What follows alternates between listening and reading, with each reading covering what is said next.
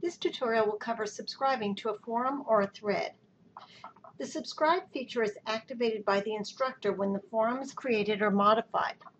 If you subscribe to a forum or thread, you'll receive an email every time a post is made to that particular forum or thread. If the subscribe to forum option has been activated by the instructor, then you will see a subscribe button at the top of the forum window. Click on the subscribe button to subscribe. Once subscribed, the button will change to an unsubscribe button.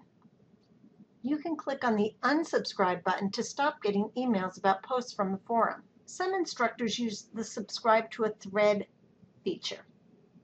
Click on the name of the forum to enter it. If the subscribe to thread option has been activated by the instructor, you will see a symbol that lets you know you can subscribe to a thread within the forum.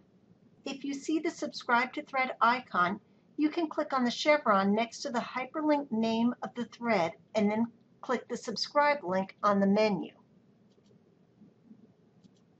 Once subscribed, you will see an icon letting you know that you're subscribed to the thread.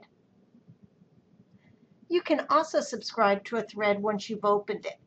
Click on the name of the thread to open and click on the subscribe button at the top of the thread.